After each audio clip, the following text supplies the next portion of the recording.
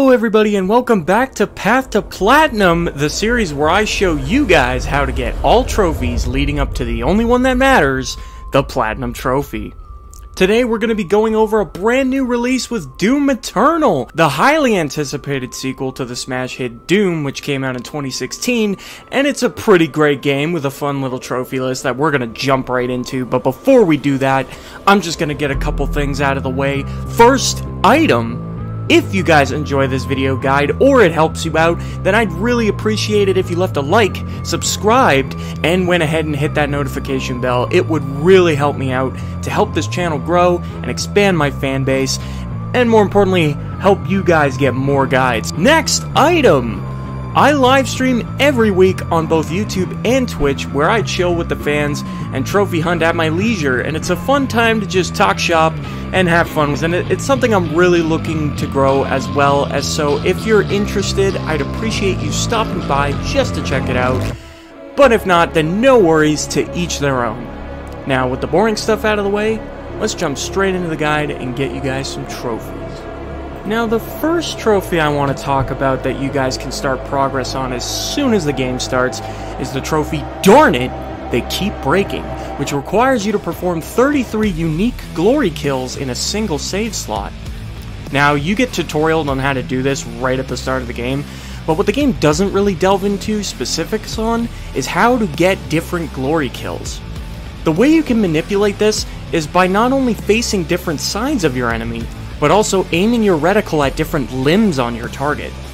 Both of these factors play a role in deciding which unique animation you'll get. Coming at your opponent from several different angles could enable you to get up to 4 or even 5 unique glory kill animations per enemy. Now, there's about 5 or 6 different enemy types in the first level alone, give or take, so if you're creative enough, you could get this trophy very early on. I myself got this trophy about halfway into the first level, so that being said, start racking up those glory kills, and you'll have your trophy in no time. Now, as we continue on with the rest of the video, the main format this video is going to be following is to show you guys where each and every collectible in the game is that is relevant to at least one of the trophies on the trophy list. I will only be showing things that are relevant to actually getting the trophy, so but I'm going to have all the collectibles in order in each and every level in the order that you happen upon them or find them. Now, there is going to be a crap ton of collectibles in this game. This video, as you can see from the thumbnail, that the video is very, very long. This is actually my longest path to platinum yet, because this game just has that many fucking collectibles, and it takes up the vast majority of the video. Now, there are also some other trophies, like online trophies, that we'll get into towards the end of the video, and as always, the way I do this with every single Path to Platinum video I make is that there is a timestamp navigation tool that I made myself in the description. So if there are any specific collectibles you want to jump to in a specific level, or if there's a specific trophy that you want to get to and you want to jump straight to that part of the video, then go ahead and take a look at that description and you'll find timestamps for each and everything that I included, so you're welcome for that. But this is going to be every single thing in the game, like I said, so we're going to be here quite a while, so strap in. But you know what? That's Doom Eternal. And speaking of Doom Eternal, I figure I might as well fill some of the void of just watching the video with some nice commentary. At least I hope it's nice. I'm trying, but I'm going to talk a bit about my opinion on this game, because it actually wasn't at all what I was expecting. Actually, before I get into that, I'm going to talk about what we're seeing on screen right now, which is extra lives. Now, regarding the trophy to gather 20 extra lives in total, a few things I want to talk about that real quick. One is that you don't need to have all 20 extra lives on your person at one time. The trophy merely expects you to have collected 20 over the course of the game. Like I said, you don't have to be sitting on 20 and have the number in the top left corner say 20 extra lives. You don't need it to do that. You just have to have picked up 20 at some point, regardless of how many you have at the time.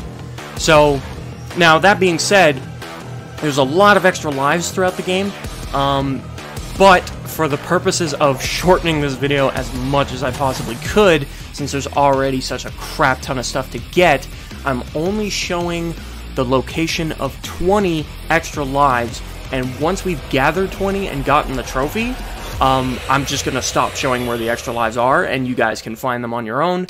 Most of the extra lives in the game, I'd say probably like 90% of them, are pretty easy to find, and you can find them just through process of elimination. I didn't think they were that difficult anyway, as long as you have a good sense of exploration. You shouldn't have too much difficulty finding them. But there are some tricky ones, like particularly the very last level in the game. All the extra lives in that level they were pretty sneaky. But I managed to find most, if not every single extra life in the game.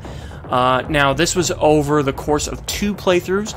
You do actually have to play 2 full playthroughs of this game minimum in order to platinum, so you will most likely be playing them back-to-back, because I'm assuming you guys want the trophies ASAP, just like me. But yeah, I did play this game back-to-back, and on my second playthrough, I actually found a handful of extra lives that I actually missed in my first playthrough, and all of the footage you guys are seeing is from my first playthrough, not my second playthrough. So there are some extra lives that I actually missed, and I'm sure you guys will notice them throughout the video. Meaning, if you got that sense of exploration like I was talking about earlier, then you should be able to nab the trophy for getting 20 extra lives slightly sooner than I actually did. So feel free to do that at your own leisure, or just follow the guide and you'll get the trophy anyway. It doesn't matter. But like I said, I just want to stress that I'm only showing the location of 20 extra lives, and then I'm just going to stop showing where the extra lives are for the sake of keeping the video short, because you only need 20 for the trophy, so there's no point in me showing where all of them are. But that's the only collectible that I actually do that with. With every other collectible in the game, I showed where each and every one was and how to get them. Now, the funny thing about collectibles in this game, which is very different from the Doom 2016 that came out a few years ago, in that game, there were no extra collectibles. If you missed even one thing, your ass wasn't getting the platinum in your first playthrough. But in this game, thank God the mission select doesn't glitch the levels and the trophies. Thank God for that, because that was the case in the first game.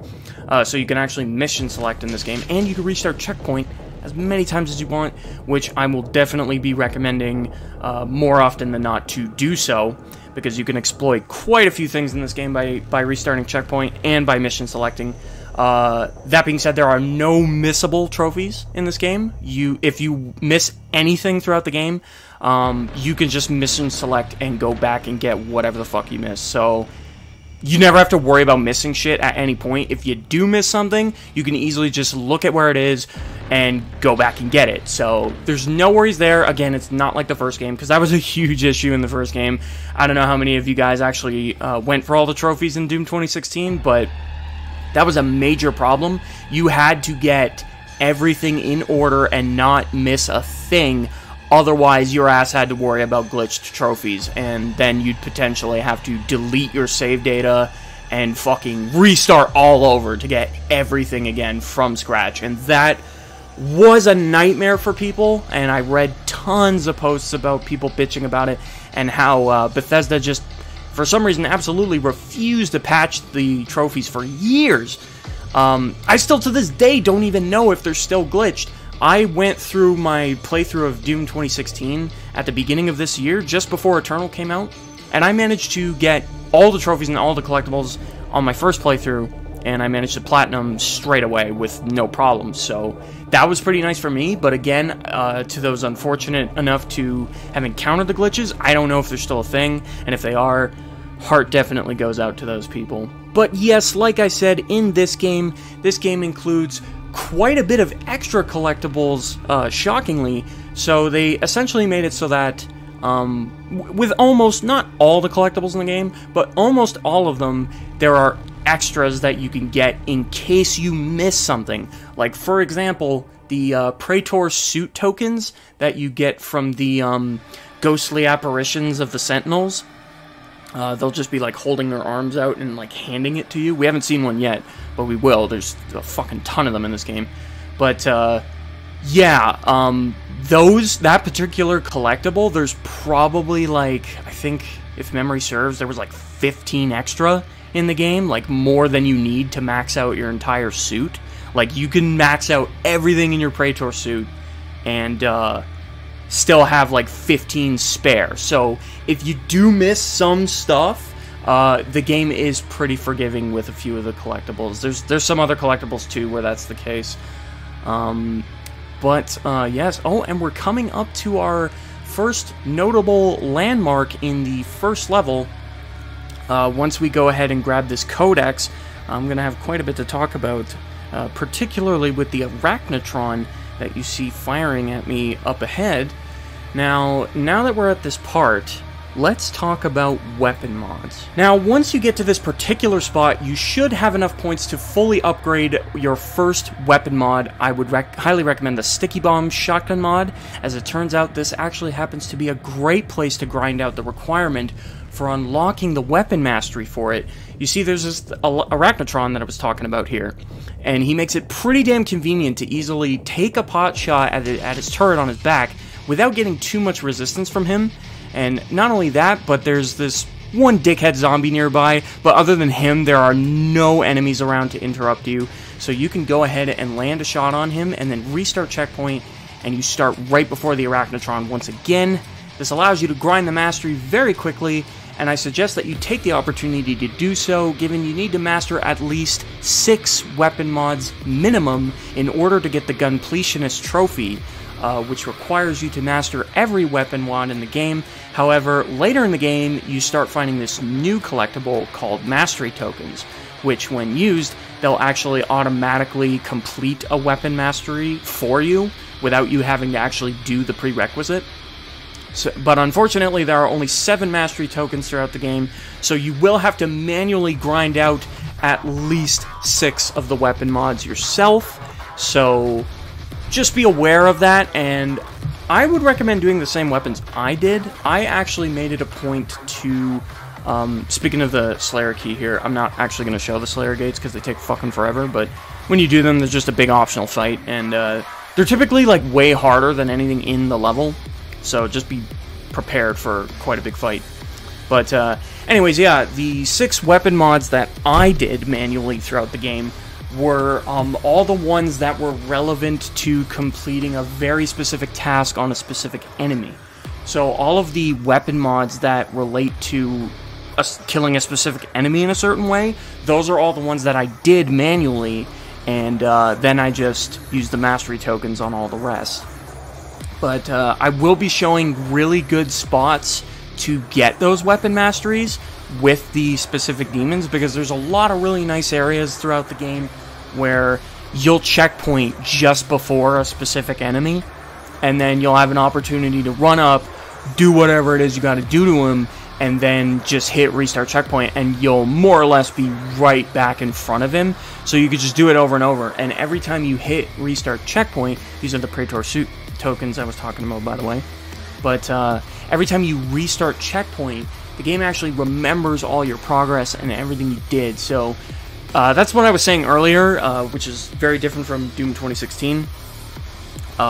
It's very good, nice to exploit that in this game, restarting checkpoint to get shit, because it was risky to do it in the first game with all the glitches and shit. So, but yeah, you can just have at it in this game. I have heard and read posts that apparently some of the trophies in this game are glitched as well, but I went through 2 full playthroughs and I didn't notice any glitches. Like, some people were saying Slayer keys didn't spawn for them, and I thought that was pretty interesting. Here's the first mission challenge of the next level, Armored Rain.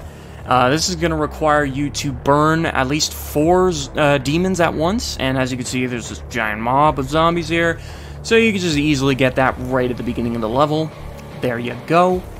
But yeah, as I was saying, I didn't really run into any glitches in this game, thankfully, because as a very hardcore trophy hunter, being that myself, I can attest to how absolutely frustrating it is when you have to deal with a glitched trophy and that hasn't been patched, like mandatory, or sometimes the developers just aren't very speedy about it because they don't really care. More or less, I've never played an entire game where a trophy stayed glitched for the duration of the game's lifespan. I've never seen that before. Here's where you can get the next mission challenge, Master of Turrets. This is an easy one, just requires you to get rid of a Arachnotron turret, which we're very familiar with by this point if you went ahead and got the Sticky Bomb weapon mastery in the last level, like I recommended. So that'd be pretty easy. But that was a good spot, or rather the first spot that you actually encounter an Arachnotron, so that's where you can get that. But, yeah, as I was saying, it's, I do know how frustrating it is to have a glitched trophy in the game, because that's definitely happened to me more than once throughout my trophy hunting career, so I can attest to how absolutely painful it is. And my heart definitely goes out to the people who have to suffer with that, but hopefully, I pray that you guys all have a very easy cruise through this game, and hopefully everything works out perfectly well as intended, because this is a great game. Doom Eternal is fantastic, although, actually, on that note, I want to talk more about my opinion on this game, which I actually segued off of way earlier in the video when I was talking about the extra lives. I'll talk about it now, though. Better late than never, right? I actually liked Doom 2016 significantly more than this game, and I was actually, by the time I was nearing the end of this game's, like my first playthrough on this game, I was starting to feel like pretty disappointed with Doom Eternal, and I was like, God damn, I just didn't like it as much as Doom 2016. There are definitely some notable issues with this game versus Doom 2016. Like I said, I actually played my first playthrough of Doom 2016 at the beginning of this year, back in January. And it was a game that was on my backlog forever, and I always wanted to get around to it because I had heard just fantastic things. And I even watched this amazing speedrun. I can't remember the name of the guy who did it, but it was at AGDQ, I believe just at the end of last year, or maybe it was at the beginning of this year. I can't remember when it was, but can't remember the dude's name either.Maybe I'll give him a shout out or something in the description or in the comments. But that playthrough he did at AGDQ was fucking amazing.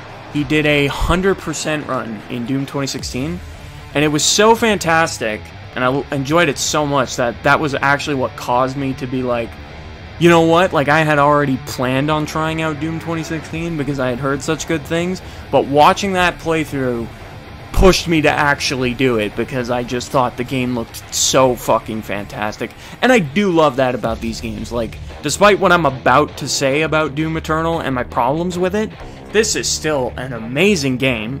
I would still highly recommend it. And the same goes for Doom 2016. If you guys have not played these games, first of all, I don't know why the fuck you'd be watching the video if you didn't play them. But anyways, they are games I would highly recommend to people. Here's the next completionist. I actually took up Heat Blast. This was one of the two weapon mods that didn't actually require a specific task on a specific enemy. But I figured this was a good spot to get this one out of the way. So what I liked to do was either throw a grenade at the first two zombie gunmen here, whatever the hell they're called, or I would shoot a sticky bomb between them, and it would wound them just enough to lower their health enough to be killed by the Heat Blast. And as you can see, I would use the enemies behind to actually charge up the Heat Blast, because the way it works is the more you shoot an enemy, you build up a charge, and then you can fire it using the alternate fire. And as long as you kill more than one enemy with the alternate fire, then you will rank up progress towards the weapon mod mastery. So I figured that was a great spot to grind out that one, so I went ahead and did that. And the Heat Blast or Heat Wave or whatever it's called, that weapon mod is probably one of my favorite ones in the game, and it was in the first game too. And I loved it so much in that game that I made sure to get it ASAP when I saw that it was returning in this game. But, yeah, back to what I was talking about before. with Doom 2016 and Doom Eternal. These games are so good, and like I said, I would highly recommend them to anyone who, especially fans of like old school shooters like Quake and Unreal Tournament and Time Splitters and stuff like that, because I grew up with all those games and I loved them to death. And these games are some of the few modern day games that actually retain that magic and they keep that old school feel, and that's what makes these games so great. So I would highly recommend them to fans of old school shooters. But yeah, so that's not to say that Doom Eternal is a bad game. This game's great, and I definitely enjoyed my time with it. However, at the same time, you know, I didn't get this same feeling that I had with Doom 2016. Like, when I went through all of Doom 2016 and I platinumed it and finished it, I was like, right away, I was like, damn, I could see myself fucking coming back to this game someday just to do a for fun playthrough, like maybe on Ultra Nightmare or something, because I haven't tried the hardest difficulty yet in that game. But when I finished this game, I was like, hell fucking, I'm not looking forward to playing this game on fucking Ultra fucking Nightmare, because, my god, this game has some things about it that just make it way more of a rough road than the first game. And those were some of my issues with this game. For example, the Marauders alone, the introduction of the Marauder enemy in this game, holy crap, that enemy is not fucking around. He is no joke. And he's definitely the I was about to say easiest, what the fuck? Exact opposite of that, he is definitely the hardest enemy in the game. He's kind of even harder to deal with than some of the bosses in this game. Like, it's crazy how difficult that enemy is, and how much of a challenge he presents whenever you actually encounter one. They are not fun to fight. Like, I didn't learn how to properly fight a Marauder until the end of my first playthrough, like at the very end, when I started running into the very last Marauders. Oh, that's interesting. I fucked up on the extra life thing there. I didn't include the number. Here's where you can get fire in the hole. This is the very first big gunfight in this level. There are tons of fodder enemies in this area, so it's very easy to get the multi-kills on the frag. So, I would recommend doing it in this room. I think it's a good spot as any. Just have the fodder enemies group up, and it makes it very easy for you. But, yeah, back to what I was saying. The Marauders, oh my god. I didn't learn how to fight them until the very end of the game, and I really only like using either the super shotgun on them or the ballista, because they're two of the hardest hitting single fire weapons. This is the location of the auto map in this level, and there's actually a mission challenge to do it, so there you go. That's where it is. These are like near impossible to miss, so there's no fucking way you'll miss it. You have to walk right past it just to get to where you're going. But yeah, I found the ballista or the super shotgun were the best things to use on the Marauder, because you can only hit him when he goes to attack you with the melee hit, and that's literally the only way to fight him. And if you're on Ultra Nightmare and you're in a room with a Marauder who's also surrounded by a fuck ton of other enemies, like, good luck doing that. And that just seemed like such a miserable time to me in my head when I tried visualizing how that would go if I were to actually play Ultra Nightmare. I don't know, maybe I'm just a bitch, but I think about that and it's like nightmare fuel, dude. It's like rage-inducing just thinking about it. But who knows, maybe I'll come back to this game and try it out on Ultra Nightmare someday. But I may not, so I don't know. I did not have the same feel as I did with Doom 2016. That game was so fucking fun, and I would gladly go back and play Ultra Nightmare on the first Doom because I loved it that much.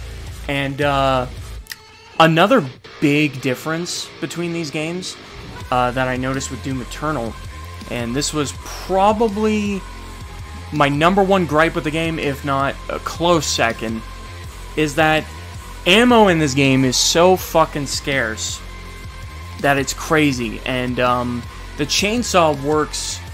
The chainsaw works the same in this game, but it's not as good as it was in the first game. And it does add some complications. Like, for example, because ammo is so fucking limited in this game, you need to use the chainsaw very often. Now, in the first game, the chainsaw was this, like, valuable commodity, and it was like, you didn't want to waste it. Like, if you saw a big-ass fucking, like, Baron of Hell running at you or something, or a really threatening enemy, you would look at that guy and be like, I do not want to fucking fight that guy properly. I'm just gonna chainsaw his ass and move the fuck along. That was how it worked in the first game. Like, if you had enough fuel, you could just instant kill a really tough enemy. In this game, a lot of the tougher enemies can't even be chainsawed, unlike the first game. So that was a big change. Meaning, the tougher enemies in this game, Doom Eternal is essentially saying, your ass has to fight them. You can't just cheese it with the chainsaw. You have to fight every single enemy, you know, bare bones. Which kind of sucks. But I thought, like, I really think they should have kept the chainsaw the same. You should have been able to chainsaw whatever you want. Because chainsaw fuel is still very scarce in this game. Damn, I really done goofed with the fucking extra lives. God damn it. I'm recording this audio, obviously, after the fact. Like, after editing and putting all the clips together. And I'm noticing the fucking, like, I'll say extra life 3 out of question mark. And it's like, fuck, how did I forget to switch that? That's crazy. I'm pretty sure that's the only fuck up in the video, so if you guys are noticing that, I apologize, and I am far too lazy to go back and fix it, because that would be a lot of work.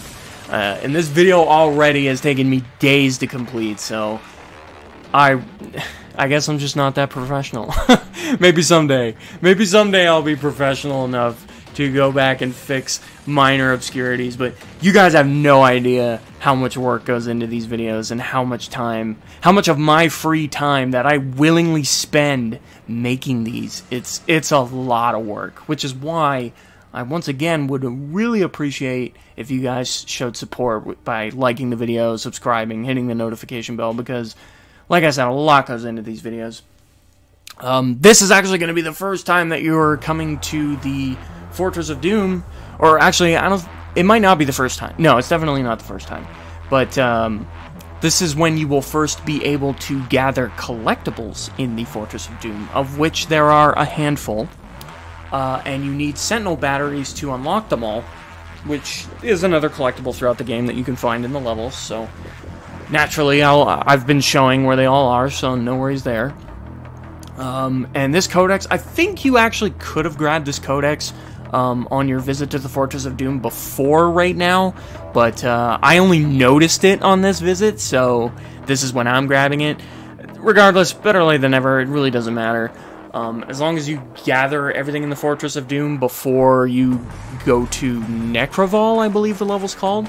Because once you start that level, you don't get to go back to the Fortress of Doom, and you have to play like 4 or 5 levels back-to-back straight before you're allowed to go back. So just make sure you have everything by then. This is the next completionist that I went for. Right at the beginning of this level, after the first big gunfight, you run into this Pinky, and it makes for a great opportunity to just kill him. And what's nice is after the big gunfight, you get checkpointed right as the Pinky comes in. So you literally restart checkpoint, and there he is, he's right in front of you, and you can just grind out not only the weapon mod for the full auto shotgun, which requires you to kill Pinkies with it, but there's also a mission challenge in this level, which you're going to see coming up right up next, to get 3 unique glory kills on Pinkies, and you can also use the same restart checkpoint exploit here on this same Pinky to get it. You're going to notice 2 of these glory kills almost look identical to each other. They almost look exactly the same. Like right there, I slit his throat in both glory kills, and the animation looked almost identical. The only difference was I was facing different sides of his body, but they do count as different glory kills, and that is the case on some other enemies in the game, so whenever you see me do that, if you think I just did the same one twice, that's not the case. It definitely counted as different glory kills, and it will for you too, as long as you're facing different sides of the enemy's body. So just be aware of that.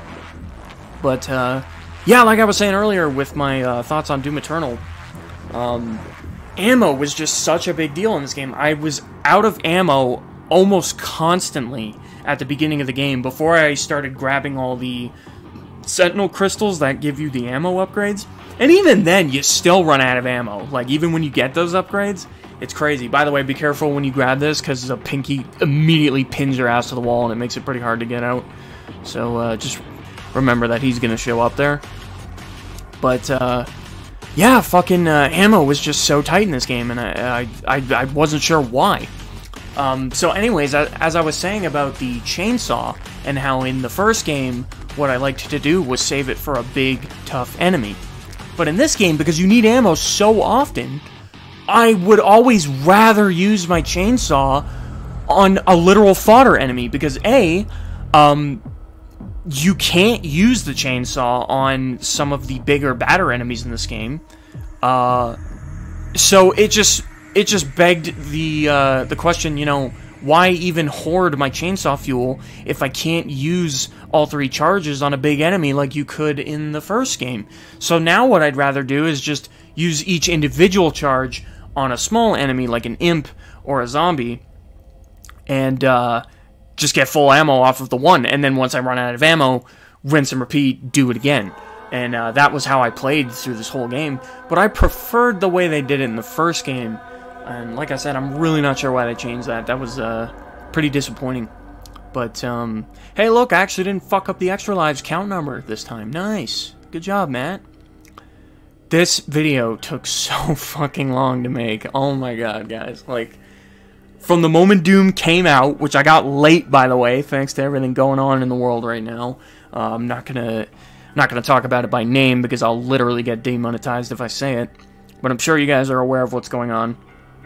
And because of that shit, it has set my entire schedule back. Literally everything I've been trying to do and everything that I've planned for has been ruined or delayed because of this shit. And I actually ended up getting Doom Eternal, like, almost a week after release, which really sucked, because I really wanted to get this video out right away. And as you can see, it's coming out quite after the fact. We're already right through a couple weeks of April, so that really sucks.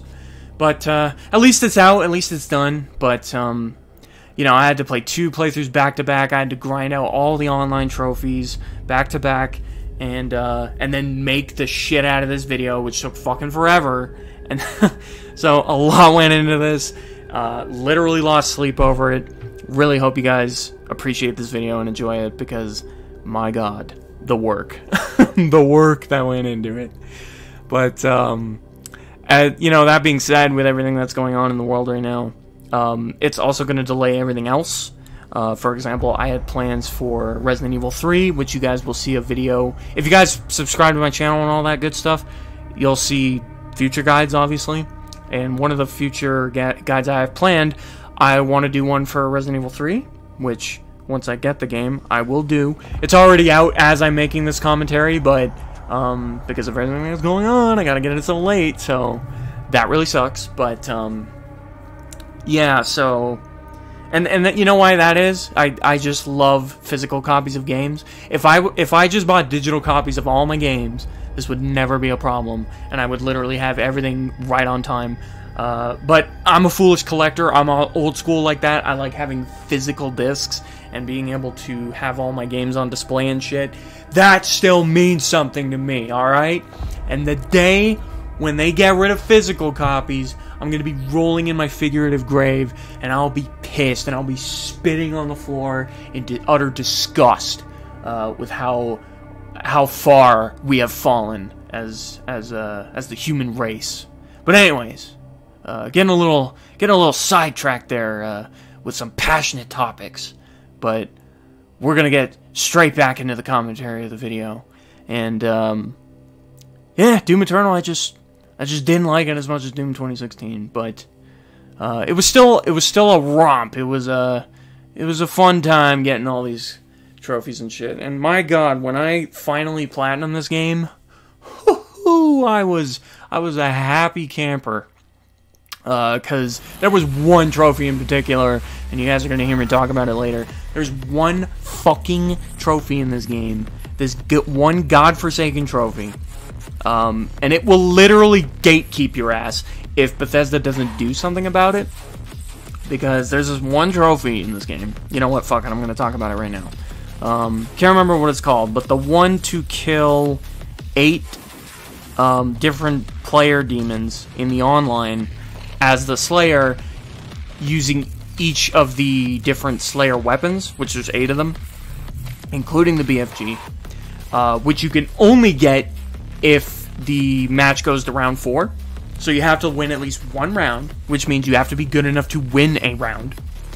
And playing as the Slayer is a fucking nightmare in the online, because the demons just have an absolute fucking advantage over him, and it's not even funny. Like, the balancing in the online is heavily catered to the demons, so if you want to actually play the online and have fun in this game, you're going to want to just play as the demons all the time, because playing as the Slayer is a fucking nightmare. Unless you're actually good at the game. I'm not great at this game, I'm not going to lie. I definitely got better playing as the Slayer as I put more time into it. This is a Spectre. It's the invisible version of the Pinky. I don't know why I randomly decided to point that out, but I did. So you're welcome for that little tidbit of information. But yeah, that fucking trophy, dude. Oh my god. I was literally raging my ass off. You're actually going to see footage in this video of me raging during the process of getting that trophy, because getting a kill on with every Slayer weapon on enemy players, it's not easy. You have to actually be good at the game, and winning around to get the BFG and like actually getting the last hit with it, because that's the thing too. Let's say you get to round 4 and you get the BFG, and then you're just not good enough to last hit a player with it, and then you have to play another match and win another round and do it all over again, just because you fucked it up.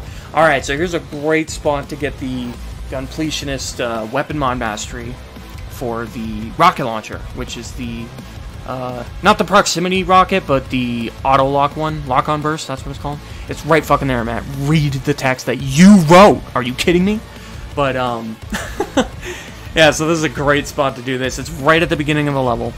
You run into a Prowler right away, and as soon as he spawns, you can see freeze him with the ice blast, and gives you free range to just lock onto him. Normally it would be really hard to lock onto that enemy because he teleports everywhere, which I think is the whole point of why they wanted you to do that for the weapon mastery, because it's supposed to be like a challenge or something. I don't know what those are, but yeah, so if you just freeze him, it annihilates the difficulty completely, so just do that. And then no worries. There's no difficulty actually if you do that. Fun fact. I found the collectibles in general in this game were like way easier to find than they were in the first game. Here's where you can do the you could begin progress on the mission challenge called rocket removal. You'll actually see a revenant before the one you're seeing me fight right now, but this is the second one that you see in the level. And you have to get rid of 4 rockets. So if you have the precision mod for the heavy rifle, you could just snipe them off of his back. You could do the same thing with the Arachnotron turret, but yeah, this gun I'm using right here, except the other mod for it. Yeah, you could get that very quickly. Just every time you see a revenant, just shoot the rockets off. You'll get it very easily. Excuse me. But the hell was I talking about?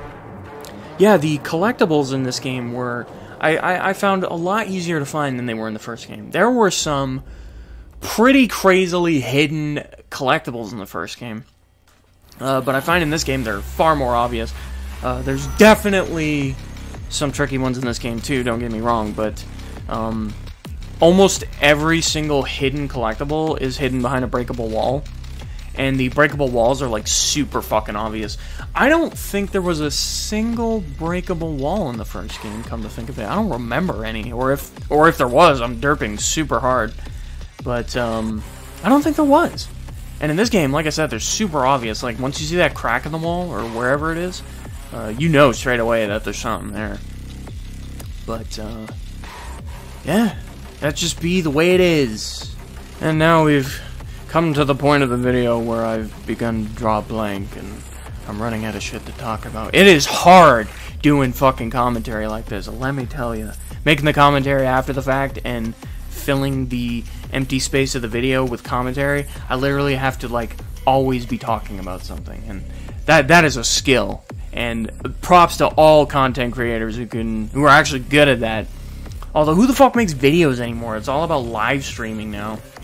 That's all people do. Hell, myself included. I'm guilty. I love live streaming. And on that note, this would be a good time to plug myself a little bit. I live stream every week, so if you guys are interested in watching me just trophy hunt on the fly, there's the extra life, by the way. That was my 20th one, but like I said, you could have that trophy sooner than then, because there were actually some extra lives that I did miss, so just be aware of that. But, I mean, you'll definitely get that trophy pretty quickly if you're going for all the extra lives that you see. Anyways, back to me shamelessly plugging myself. I live stream every week on both Twitch and YouTube, so if that sort of thing interests you, links in the description for my Twitch stream, or you could just subscribe on here and you'll likely see me stream here as well. But yeah, I trophy hunt literally like all the time, even in my downtime. Like when I'm not making these videos for particular games, I'm trophy hunting in other games or older games or games that were on my backlog. So if that sort of thing interests you, if you want to come chill with me and the boys and some girls too, then it's a right good time. And you can, you know, just test the waters a little bit, see how it feels. But if it's not your thing, I definitely don't take offense. So, none taken. But I would appreciate it if you gave it a chance. That's all I'm saying. Anyways, moving on. Oh, actually, really important note about this level. For the other mission challenge, I haven't even shown progress on it yet, but you should have been working on it throughout this video. The mission challenge to... why did I say Praetor suit token? This is a mission challenge. What the fuck? I straight up put the wrong text. Yeah, that was supposed to say mission challenge to kill enemies with the energy shield explosion.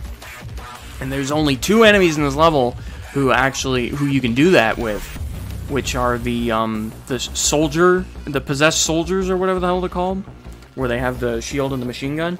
And then there's the carcass, which will very obnoxiously just put up energy walls in front of you, like literally to block your path. And they do it literally all the time in this game, and it's very annoying. They are quite a frustrating, obnoxious enemy, and I hated them. They weren't in the first one, but they drove me crazy in this game. Just because it seemed like their life purpose was to just fucking annoy you. But, god damn it, I am so triggered and annoyed that I fucked up the text again. Like, that was just how long and how much work went into this video and how long it took, because seeing that me making those typos and mistakes and shit, it's like, goddamn, dude. But I went ham on this video, that's for sure. Now, here's the next weapon mod mastery that we're going to be coming up to for the Arbalist, which is to kill 20 Caco demons. It's another demon-specific weapon mod. Now, this one is probably the only one out of all the weapon mods I did where I felt it was actually kind of sloppy. And the reason for that is because, as you can see, we haven't even come up to the Caco demon yet, but he's up ahead. And when you run into him, you know, I saw him and I was like, oh, hey, it's just one Caco demon. Maybe I checkpointed not that long ago and I can just grind him out for the weapon mastery. But, yeah, you're going to see after I kill him here, the checkpoint is actually, it's not that far back, but it's pretty annoyingly far back, as you're going to see. Like, you have to run past all those enemies again, you have to go up the elevator, and then you get to the Caco demon. Like, it's definitely not that optimal, and I'm pretty sure that there's definitely, I'm like 99.9% sure that there's a better spot to grind this weapon mod, because there's definitely other areas in the game where you see a single Caco demon, or maybe even multiple, just before a checkpoint, or I mean just after a checkpoint, rather. But this was where I decided to do it, and again, it's not the greatest spot to do it, but this was where I decided to do it. This was definitely the longest one that it took to grind, but If you can find a better spot, I definitely recommend doing it. Or if you want to get it out of the way now, you could use the same spot I did. But I just threw it in the video to show you guys, hey, that's the spot where you can do it. Because I thought it was so bizarre. Seeing that one Cacodemon in this level. And there's hardly any in this level. But, mind you, actually, there were some earlier during the secret encounter, but the problem with the secret encounter is you can't farm it. If you restart checkpoint, it'll stay completed if you complete it. Or if you don't complete it, it won't, but I think you won't get your ammo back and shit. So, it totally doesn't work out. But, here's the next secret encounter, speaking of which. And it can be fairly quickly done with the rocket launcher, so there you go. That's how you do that one. Some of the secret encounters in this game were a little tricky, but most, if not all of them, you know, they wouldn't pose a problem if you decided to just cop out, for example, and use the BFG. We don't have it yet, but during the secret encounters later in the game, there's definitely some much harder ones, but the difficulty can pretty much be, you know, annihilated just by using the BFG. However, there is one secret encounter in the game where you actually have to fight a Marauder. And now I'm told that you can apparently hit him with a BFG shot, but I've never done it. The only time you would have to do it would be after you stun him.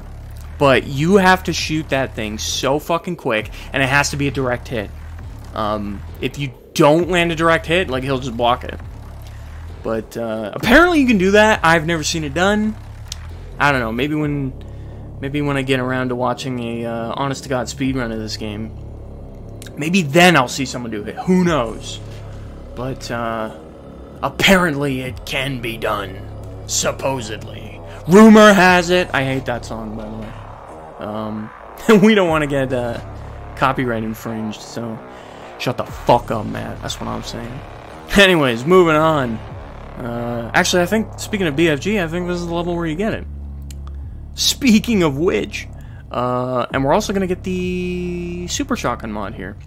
But before we do that, the next mission challenge, Disarmament, which requires you to de-arm Mancubus, which is the big fat piece of shit enemy that you're going to see in a minute. And you can very easily do this same way as we did some of the previous mission challenges already, with the precision mod on the heavy rifle, whatever you want to call it. Big bada boom! We're going straight up to the next mission challenge. This is after you have attained the wonderful, awesome, lovely BFG. And immediately the game prompts you to want to use your weapon. That's typically how this game treats every single weapon in the game. Like, as soon as they give you a big, awesome weapon, they'll be like, here, you can test it out for free! They do the same thing with the sword.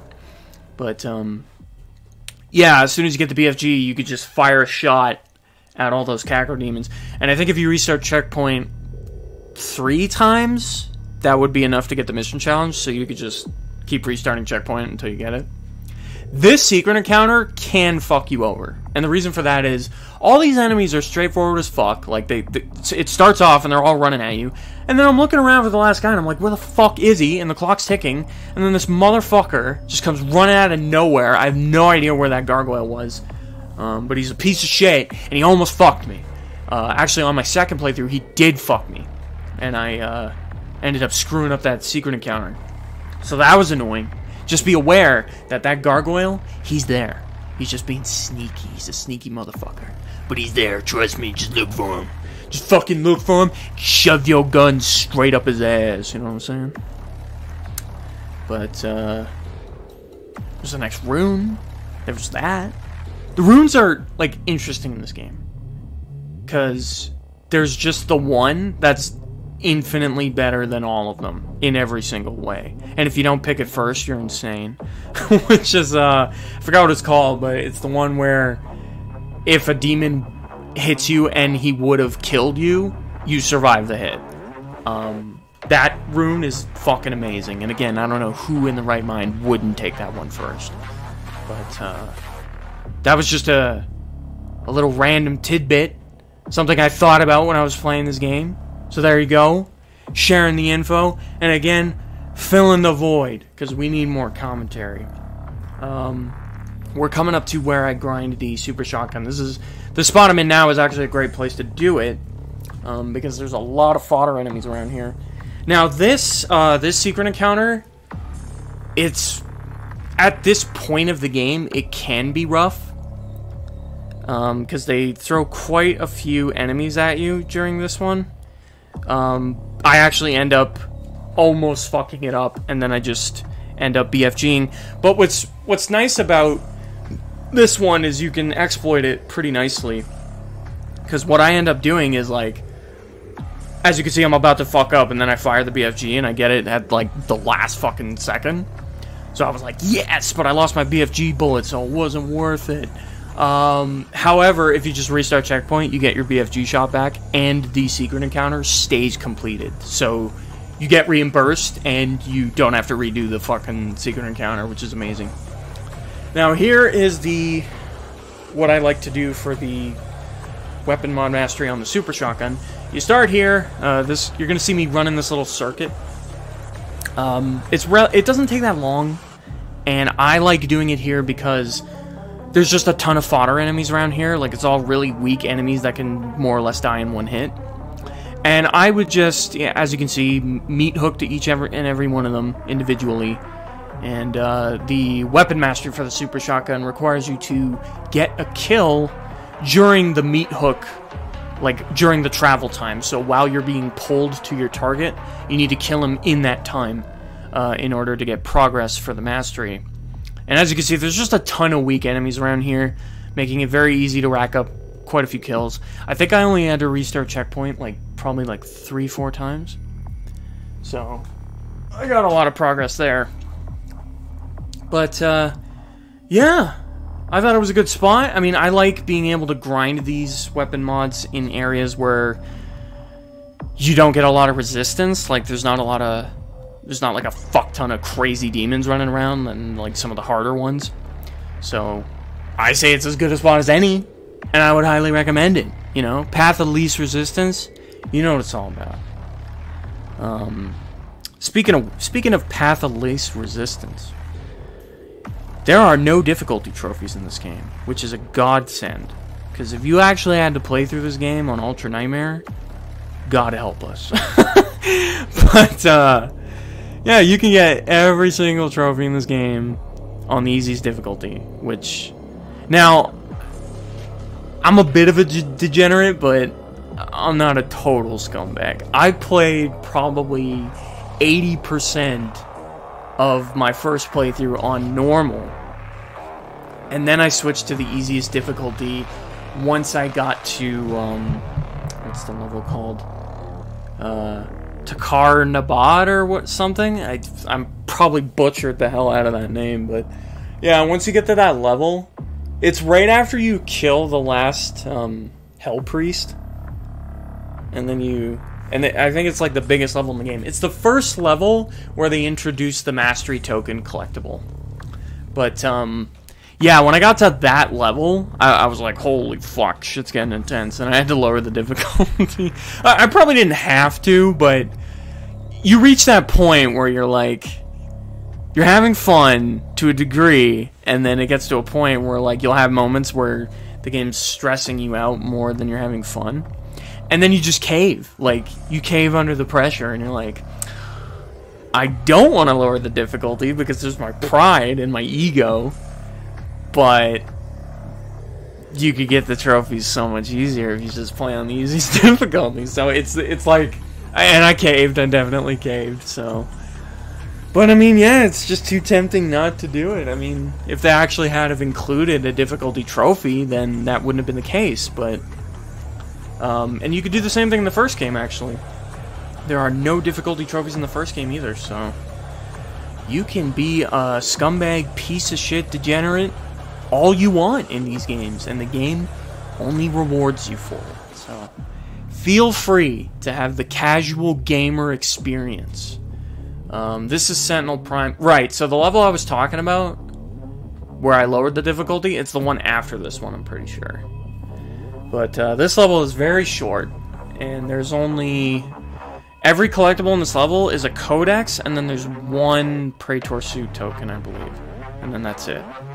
So it's very straightforward. And like I said, this level's super short. You just pretty much walk around and listen to the lore of the game for like 5 minutes.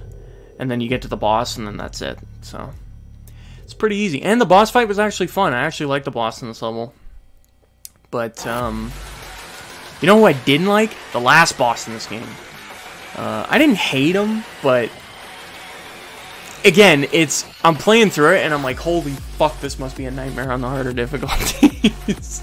I don't actually know because I didn't play it, but I would imagine that it's rough. I mean, I'm really curious to see a Ultra Nightmare run of this game. I really need to look one up at some point.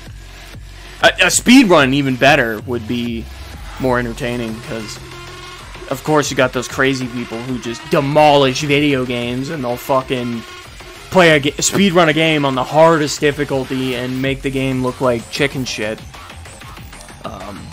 Gotta love those people. They just inspire. They just inspire creativity. But yeah, I really need to watch that because I'm so curious to see how pros deal with like marauders and shit.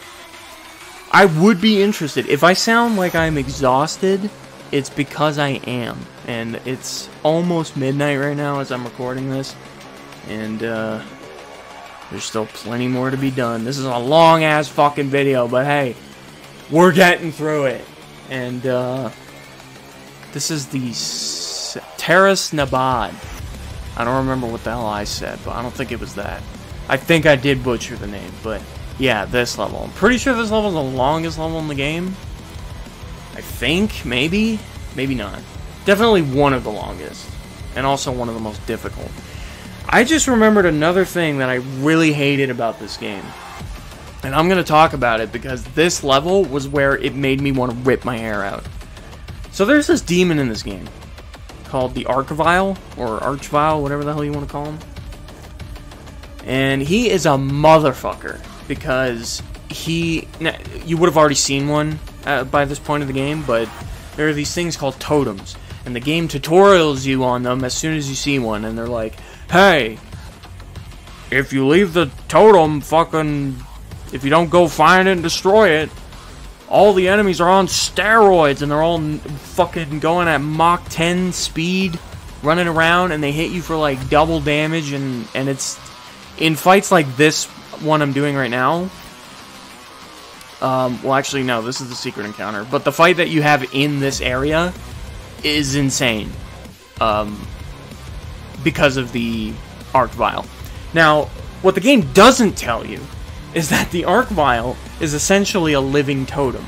Like, normally the totem's just sitting somewhere and you gotta go fucking find it and then destroy it. But the Archvile, he's an actual enemy, and he can teleport wherever the fuck he wants. So at any time, if he wills it, he can just be like, fuck you, and teleport across the map, and then you gotta go find him again. So, he's a nightmare. And he has his firewall ability, which is super annoying, because he can just block literally all damage by doing it. So they made him a motherfucker to kill. And not only that, but he acts as a totem. As long as he's alive, all the enemies are fucking on steroids, just like they would be for a totem. And the game doesn't tutorial you on that. And that is like, what the fuck? I can't tell you how mad I got when I found out. Because what happened was, I got to that fight, right? And I saw the Archvile, but I wasn't very familiar with that enemy at that time. And I didn't know that he acted like a totem. So I'm literally running around the map for like 10 minutes, getting my ass kicked by all these demons running up my ass on steroids. And, I'm trying to find the fucking totem, and I'm like, where the fuck is it? And I couldn't find it. And eventually, I literally had to be like, okay, I'm now going on YouTube, I'm pulling up this part of the game, and I'm gonna see where the fucking totem is. And then I see the guy run up to the Archvile, kill it, and then I'm like, you gotta be shitting me. The game doesn't tell you that either. That is my biggest complaint. One of my most hated things. One of the worst experiences I had playing through this game Probably the worst, actually, was that. That made me so angry that the game didn't tell you that arc vials act as totems. That is bullshit. Because how long did I run around that fucking room getting my ass kicked before I figured it out? I didn't even figure it out. I had to look it up. This is the next mission challenge, to get 3 glory kills on pain elementals. That's what this enemy's called. And this one can be a bit rough to get, but thankfully this level is jam-packed with this enemy. You have many opportunities to rack up kills on them, but it's always during a big fight.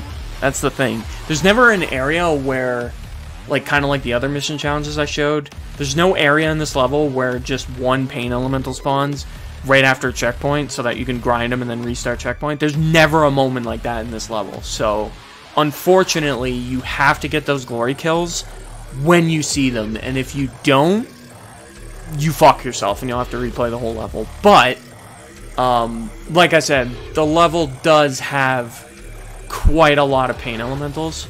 So, if you didn't get 3 unique glory kills by the end of the level, I'd be amazed. Now here we go with this is the first secret encounter that actually has a Marauder. Now, you might actually want to lower the difficulty for this secret encounter, because it can be rough.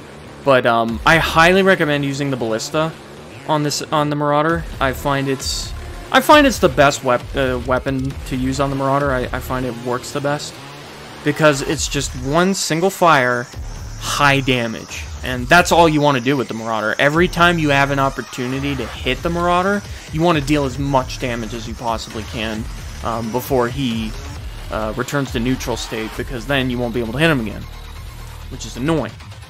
And again, apparently, I read this online, but apparently you can land a BFG shot on him. I've never done it, never seen it, and quite frankly, I don't believe it until I see it. But I'm sure when I get around to watching a speedrun of this game or something, I'll see someone do it and I'll be like, damn, I wish I didn't say that in this video. But too late! Too late, Matt. You've already committed. And you gotta stick to your guns. That's, you know, you don't puss out. Be a man. Own up to your shit! But, moving on to more collectibles. History of the Sentinels, Part 12. There's a lot of those throughout the game, as you can see. And there's more. That wasn't even the last one. So that's fun.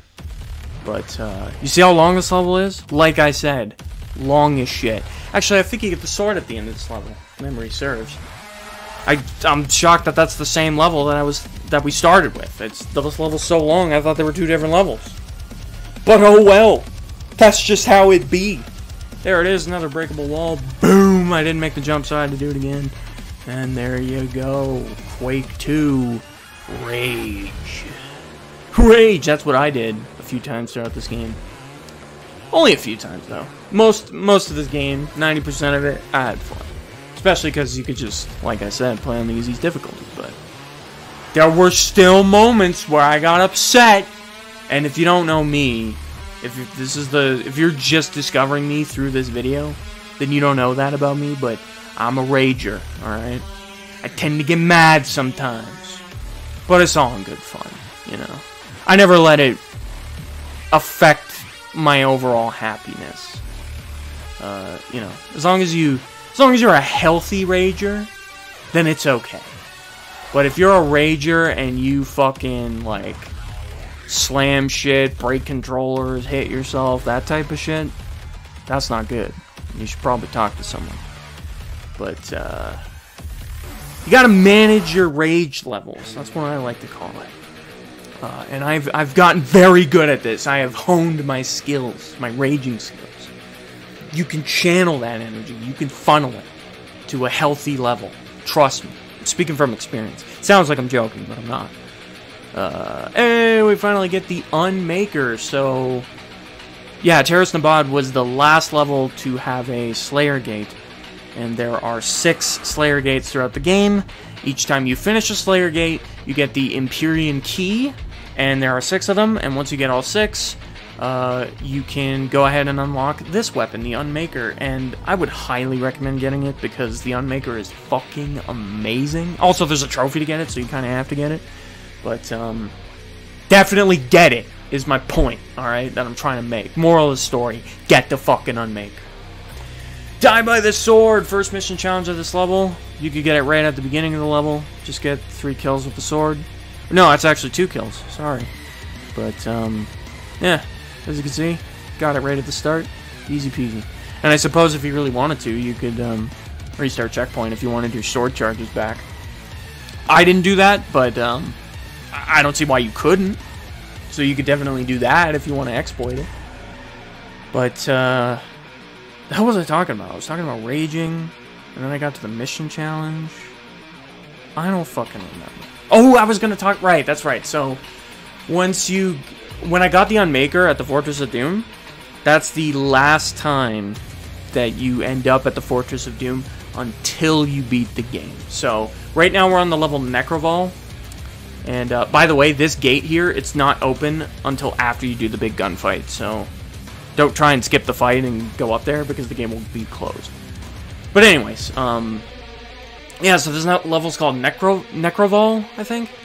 And, once you start this level, you cannot return to the Fortress of Doom until you beat the game, so just be aware of that, and that will mark your last opportunity to get any collectibles on the Fortress of Doom that you need. Here's the next mission challenge. As soon as you come up to these traps, you can get the mission challenge right away. As you can see, within the first 2 traps, I killed enough enemies. So you can just do that right off the bat. That motherfucking Spectre amazingly didn't get crushed. That was amazing. And as you can see, we're starting to get mastery tokens, so you could start using those to complete more weapon mods at your leisure. And earlier in the video, I wanted to talk about it when it happened, but I was busy talking about something else. We have officially gathered enough Praetor suit tokens by this point to have fully upgraded your suit. So if you didn't miss any by this point, you should have already had the trophy by now. But I'm still going to continue to show you guys where the extra tokens are in case you did miss any. But so stay tuned for that if that interests you. But it's literally just a courtesy. I could have treated that like the extra life trophy. Once I got 20, I stopped showing where they were. I could have did the same thing for the Praetor suit token. And you know what? When I look at this video's overall time, maybe I should have did that, because this video's fucking long. But I didn't. It was a courtesy. I thought about it, and I was like, hey, that's a marauder. He's running right at you, and it's really fucking scary. But once you've dealt with him, you can just come down here and get some really good shit. But yeah, I opted to show you guys where they were anyway. Even the extra collectibles. So you're welcome, alright? You are fucking welcome. But, did that for you guys. Just for you. Special. I treat my fans with, the greatest of respect. Yeah. You know? That's how we do. So you come back here and the gate's open once you, pull that switch. And you activate the secret encounter. Now, this secret encounter has a Baron of Hell, as you can see. He's one of the hardest enemies to kill in the game. But not when you got the Unmaker. Simply whip that shit out, show him how big your dick is, and then let it rip. That's essentially what the Unmaker does. And you're lying to yourself if you don't agree with me. The Doom Hunt Mission Challenge. Perform a left side glory kill on the Doom Hunter. Now, very important, as you'll notice, I was actually on his right when I did the glory kill. The reason for that is because when the game tells you to do a left side glory kill on a demon, it means his left. And the game doesn't specify that, alright? That could be very confusing. That was the case in Doom 2016 as well. There were definitely mission challenges in that game that were like, hey, do this specific fucking glory kill. And I'd keep trying to do it, and I'm like, why the fuck isn't this working? And then I realized, it's his left, not your left. God damn, game. You could have said something. That's all I'm saying. That's all I'm saying. Hey, look, an extra life that wasn't part of the trophy, but I grabbed it anyway. So there's that. And you know what? If you needed that one to get the trophy, you're welcome. just did you a favor. Alright? I doubt that would ever be the case, but hey, if it was, like I said, you're fucking welcome. Now, when you start this one, it's just all pain elementals, so whip out your ballista, and once again, show them how big your dick is. That's how we do. I was using specifically the Arbalist mod there, which is specifically designed to deal with aerial enemies. It does like double damage on cacodemons and pain elementals. I imagine it does double damage on like enemies like the gargoyles as well, but they don't really fly. And maybe revenants too, because like they have attacks where they fly, but they don't actually fly. So, but I'm wondering if you hit them with the Arbalist, if it would give you the damage multiplier because they're in the air. I wonder if that's how this game works. It's completely useless knowledge, but hey, I'd be interested, you know, just for the fun fact. As you can see, I'm starting to use the Unmaker on almost every single secret encounter, because as you get towards the end of the game, the secret encounters get much harder, obviously. They start throwing way tougher enemies at you. Resurrect no more! You have to perform a left side? Yeah, left side glory kill on the arc vial. So go ahead and do that. And again, remember, it's his left, not yours. So just remember that. Very important. And they have another mission challenge in this level to do a back glory kill on a tyrant. And those mission challenges are no joke, because those are two of the hardest enemies to kill in the game. But fucking do it though, if you want yo shit. I think by this point you don't even need to do mission challenges anymore, because all you get out of them is Praetor suit or wait, is that what you get from them? Fuck, I don't remember. It might be a different collectible that you get from the mission challenges. I don't remember. But whatever it is, I don't think you really need them anymore, because you probably have more than enough by this point. I genuinely don't remember, and that's pissing me off. I think it is Praetor suit tokens, I think. When we see me do the back glory kill on the tyrant, we'll know. We'll know for sure if I done goofed.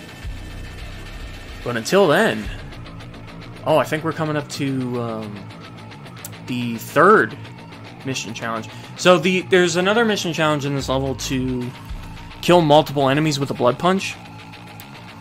And there's not a lot of places in this level where you can easily do that. Yeah, here we go. Punch by blood.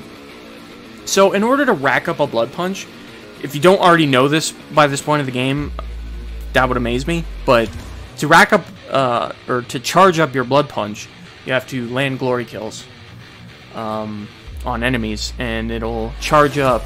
I was right, you do get Praetor suit tokens for doing mission challenges, so ha! Have at you! But yeah, so you wouldn't need them anymore then. You wouldn't need to do any of the mission challenges in this level, technically, because you should already have the trophy by this point. But hey, I'm showing you how to do them anyway, so you're welcome, in case you missed it. There you go, that's how you do it. But, yeah, to charge up the blood punch, you just have to do glory kills on enemies, and then once you've done, like, I think you have to do, like, a minimum of 3, maybe 2 glory kills. Then you'll have a blood punch ready. And, you just do the regular melee attack, and it's just a very empowered version of the melee. And, I would recommend just always using it when you see a lot of fodder in the room, because it usually one-shots them from full health. So, oh, the mission challenges in this level are super easy. So as soon as you get to the first big fight with these enemies, you can use that precision mod like we've been doing in the past. And the second you shoot that first one, literally just restart checkpoint and do it 5 times, and boom! Then you got your Praetor can't say it. Praetor suit token that you don't need. Here's how you do the next mission challenge. Literally just kill enemies while being airborne. So I would just run up to fodder, jump, and shoot them in the face. It tended to be very effective, as you can see. But there's that one. Moving on. Hey, look! My good buddy Nath was watching me play. in the share play when I was recording this footage.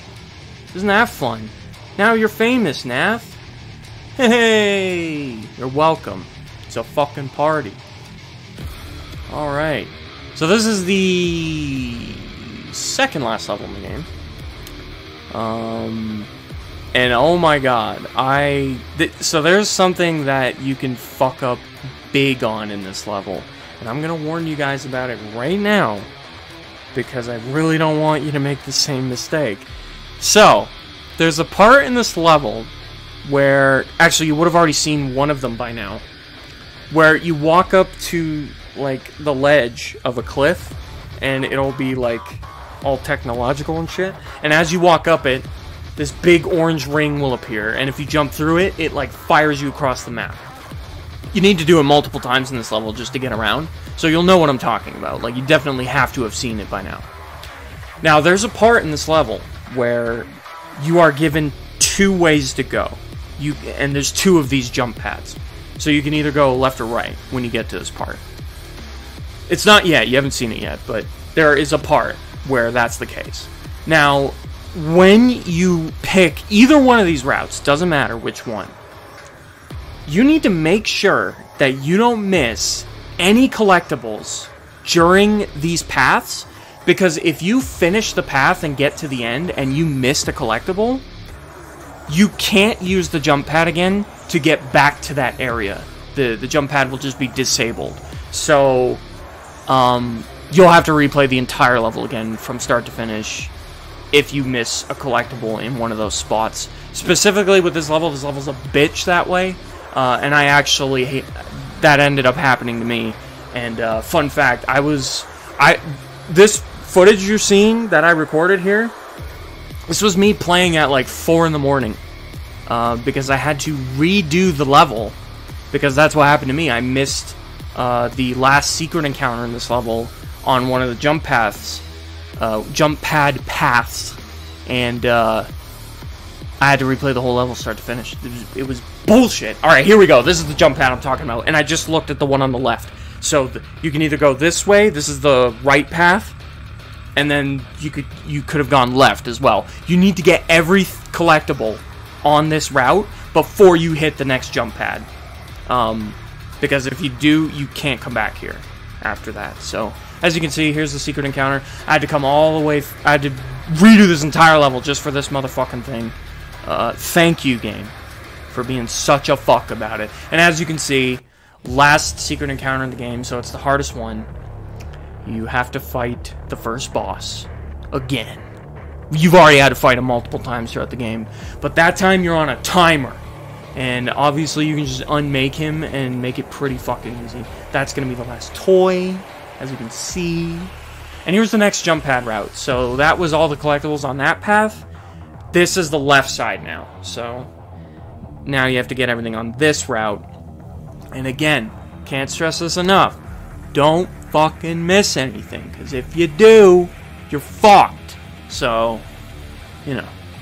But, you know, there is mission select, so you can, even if you beat the level, well, you would have to beat this level and then the next level, because you can't go back to the Fortress of Doom until you beat the game.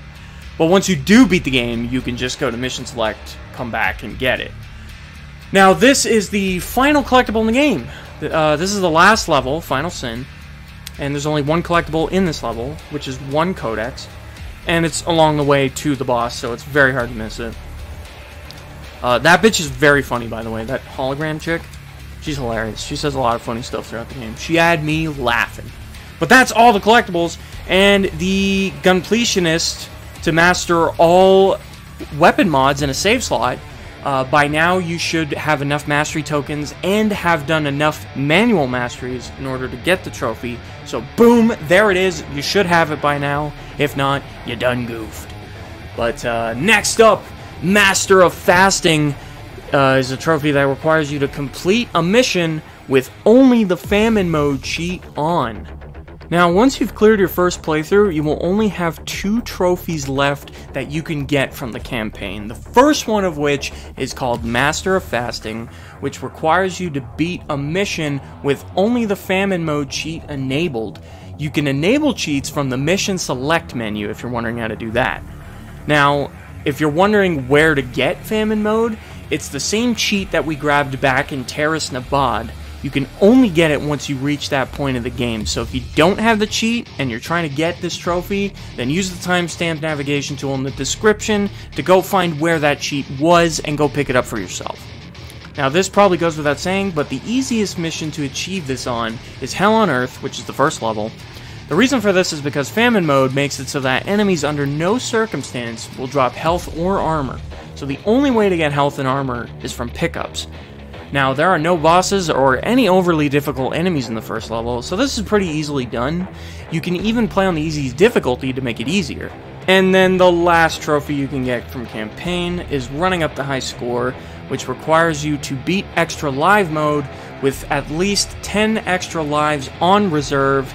And this is pretty fucking easy. As you can see, I had 46 by the end. If you just play on the easiest difficulty, it is not hard at all. Just grab every extra life pickup that you find throughout the levels, and you will have way more than enough. As you can see, I did this on stream. This footage you're seeing is from one of my live streams, so if you're interested in ever watching me get trophies in real time, you can do that.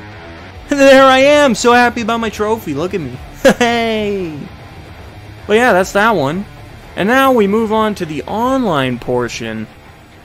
Now, there are 6 trophies that you'll need that you can only get by playing online, and although they're all very straightforward, I imagine everybody's situation will vary slightly. Now, it's worth mentioning that every single online trophy can be boosted by inviting friends into a private lobby and have them essentially fulfill the trophy requirements for you, which is probably the most forgiving thing about these trophies, which is nice. However, if you're more like me and you tend to fly solo, then you may have a rough road ahead of you regarding one of these trophies in particular, and I'll talk more about that soon, but until then, let's get the easy ones out of the way. First up is going to be Mix and Match. I highly recommend going for this trophy first for a couple reasons. One being that starting your online crusade playing as demons is much more forgiving than playing as the Slayer, so it's best to learn the demons first. Not to mention, this strategy goes hand in hand with the trophy, which requires you to select and play as all 5 demon types in the game. Now, you will have to actually play out the duration of a full match in order for the progress to count, so make sure you don't back out before the match is over. There's the Marauder, the Revenant, the Pain Elemental, the Archvile, and lastly the Mancubus. Play as them all, and it's an easy trophy. Now, while playing as the demons, you're going to want to simultaneously work towards the next 2 trophies, which are going to be Fight Like Hell, as well as a Truce Between Demons. The first one requires you to simply deal an accumulative total of 5,000 damage while playing as demons. Now, you don't actually have to deal the 5k in a single game. Your overall damage will carry over towards your overall progress throughout each and every game you play. Once you've dealt a total of 5,000 damage, you'll have your trophy. This honestly won't take you very long, and whether you're doing good or bad, you'll get it eventually. The second trophy requires you to heal an accumulative total of 50,000 health overall while playing as the demons. Now, this trophy will take a little longer to obtain than the first one, depending on how you spend your time in-game. However, if you want a very general guideline towards getting this quickly, I'd recommend playing as the Revenant. His default loadout comes with a healing ability, and his ability to fly out of very dangerous situations with ease allows you to fall back and heal whenever necessary. Another way to make this trophy go by quicker is to select all the perks related to health at the end of every round. There's one that makes it so that any damage the AI demons on the map deal to the Slayer will heal a portion of the damage dealt to your health. There's another that grants you an instant cast team heal for you and your teammate as well, which will rack up the overall heal amount rather quickly. It should go without saying, but you don't have to heal the 50,000 health within a single game. The game tallies your total amounts and keeps track over all your games. Keep a close eye on your health bar during matches and you'll have this trophy in no time. Now, the trophies Man vs. Monsters as well as Bloodbath are very straightforward and don't require much at all of an explanation. The only thing I'll say about the latter is that it's much, much faster as well as more effective to get 200 kills as the Slayer rather than the demons, especially if you're playing by yourself. Not to mention, if you are playing as the demons, your teammates' kills don't count towards your total, so they could potentially steal kills that would otherwise be contributing to your overall progress. The last trophy I'm going to talk about could potentially gatekeep you away from your platinum, and that one's going to be Weapons Expert. Now, this trophy won't cause an issue at all if you're boosting it with your friends. However, if you're by yourself, you might have a great deal of difficulty depending on multiple factors. First one being, depending on when you're attempting to get this, the player base for the game might be down to a skeleton crew of players that are dedicated to the game. This usually means that all the beginners have moved on and only the talented players remain, making this trophy extremely difficult to obtain in hindsight. For this trophy, you'll have to kill at least one player demon with all 8 of the Slayer's weapons each. This list is as follows: the shotgun, the heavy cannon, the plasma rifle, the rocket launcher, the super shotgun, the ballista, the chain gun, and lastly the BFG. Now, the Slayer begins every match with access to all these weapons right from the start, with the exception of the BFG. Now, the BFG is what makes this trophy so complicated. The reason for this is because you only have access to the BFG through a perk that can only be offered to you by the end of the 4th round. This means that you'll have to win at least 1 round minimum against the demons just to have a chance at obtaining the BFG, and once you get it, you actually have to be good enough to get a kill with it.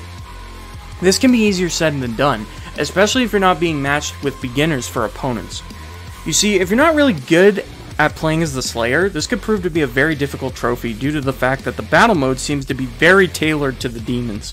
This could change in the future with balance patches or updates to the online. However, as for right now, this is prime time to get your trophy, so I wouldn't wait to get this before it becomes too difficult to get.